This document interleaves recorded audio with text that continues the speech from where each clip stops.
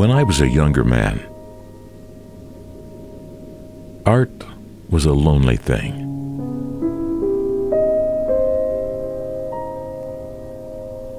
No galleries, no collectors, no critics, no money.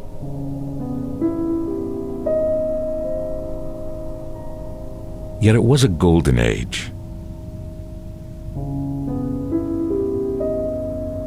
For we all had nothing to lose and a vision to gain.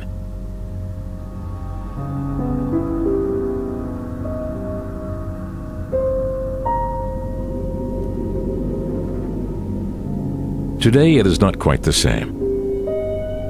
It is a time of tons of verbiage, activity,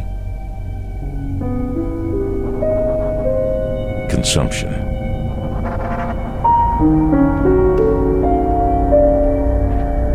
Which condition is better for the world at large, I shall not venture to discuss.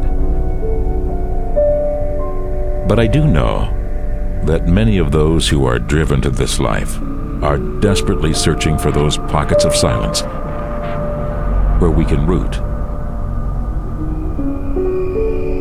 and grow.